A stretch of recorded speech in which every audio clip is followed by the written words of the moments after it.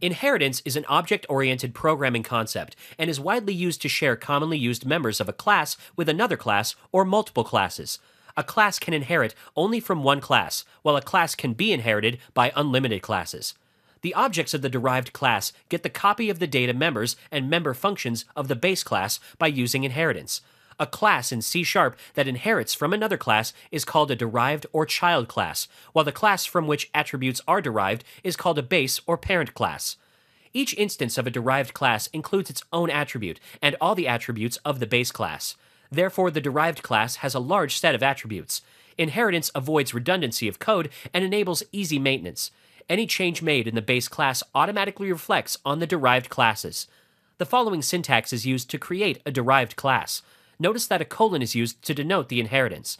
The syntax for writing the base and derived class is the same as any class. To implement inheritance, you need to check the kind of relationship between the base class and the derived class. Ensure that the derived class is a kind of base class.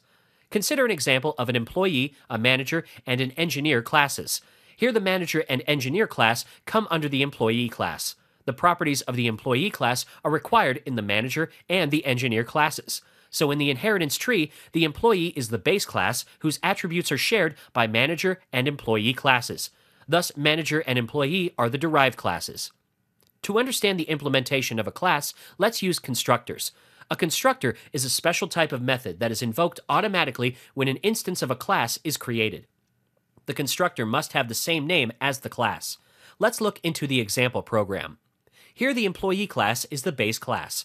The manager and the engineer classes are the derived classes of the base class. Let us instantiate the manager class. This not only instantiates the members in the manager class, but also the members in the employee class. Let's compile the code and run the program. Notice that the first line is from the employee class, and the second line is from the manager class. When the derived class manager gets instantiated, the constructor of the base class is called followed by the derived class constructor. The constructors can be used to initialize the member variables, if present in the class.